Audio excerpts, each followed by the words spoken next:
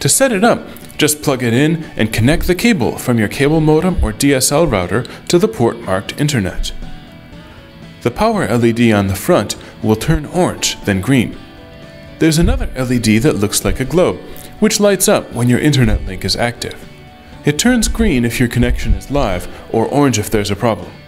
A third LED that looks like waves turns green when the router is emitting a wireless signal. Hardware setup is easy.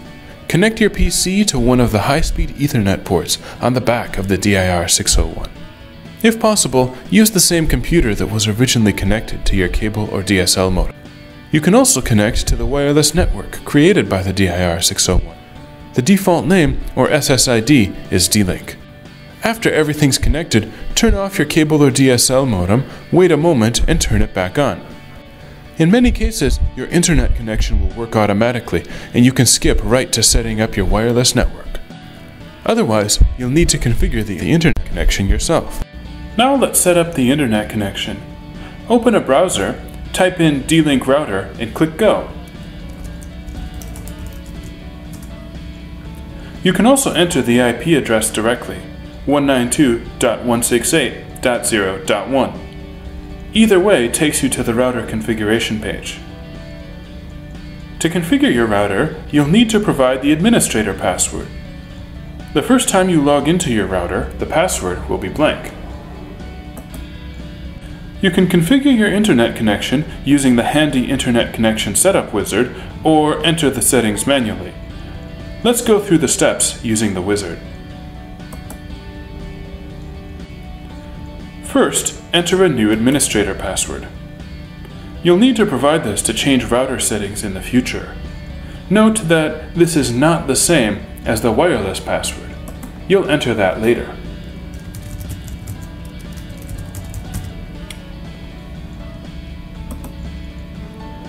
Next, choose your time zone.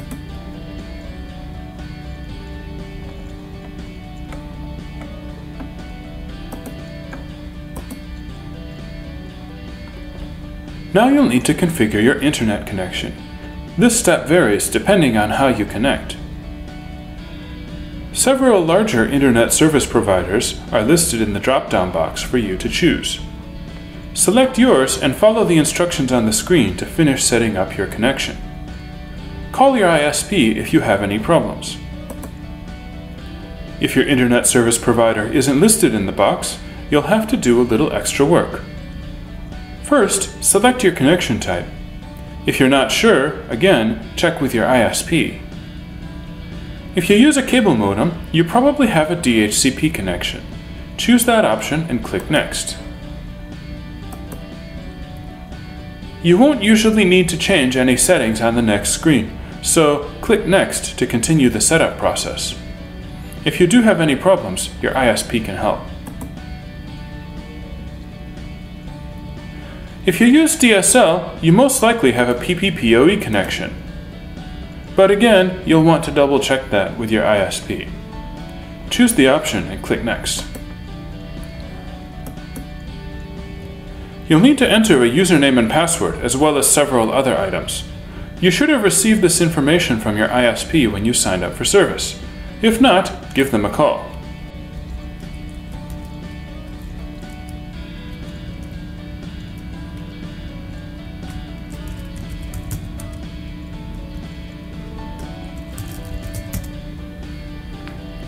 Once this info is entered, click Next. On the following screen, click Connect to save your settings and then wait a moment while your router reboots. After it's done, your internet connection will be ready.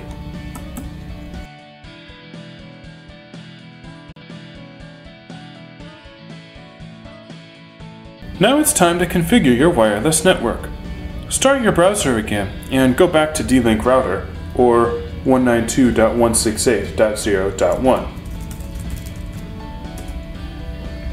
If you set an administrator password before, you'll have to provide it to log in now.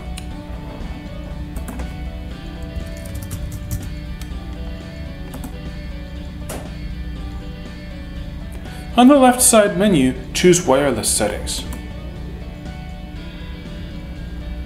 You can set up your wireless network using a wizard, add a device with WPS, or enter settings manually. Let's go through the steps using the wizard. On the next page, enter a network name or SSID.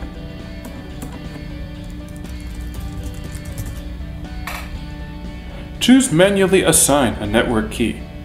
That's just your wireless security password. This is the one you need to connect to the wireless network. Assigning it manually means you can choose one yourself. Otherwise, the router can create one for you. Click Next. Now it's time to enter your wireless security password. You'll have to provide this the first time you connect to the network with a wireless device. Please note, this password should be different from the administrator password that you set when you configured your internet connection earlier.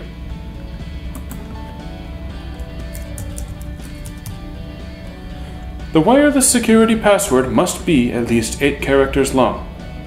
It can include both letters and numbers. When you're finished, click Next. Review your settings and then click Save. Wait a few moments while your router reboots. After it does, your high-speed wireless end network will be ready to use.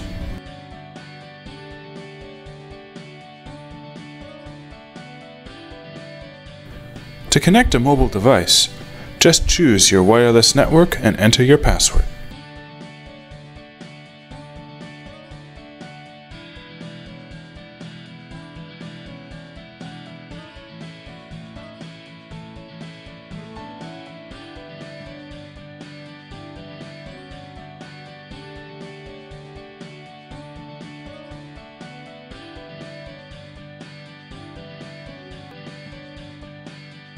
For more information, visit dlink.com.